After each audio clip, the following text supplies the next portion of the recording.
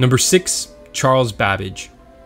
The Englishman Charles Babbage is considered a father of the computer for first coming up with the concept of a programmable computational machine that, while mechanical and unwieldy, had the basic architecture of a modern computer, an idea born out of his work on increasing the productivity of labor.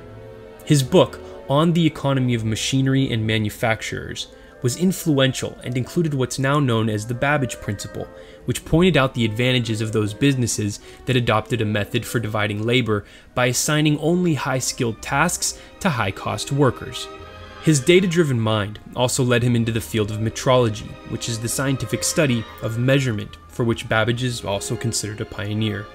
He also invented that metal frame that's attached to the front of locomotives that clears the tracks of obstacles, constructed the first dynamometer car used for measuring a train's performance, invented the first ophthalmoscope, allowing a doctor to see inside the eye, and achieved significant results in cryptography, although his achievements in code breaking weren't known until over a century after his death, as they were kept secret by the English military.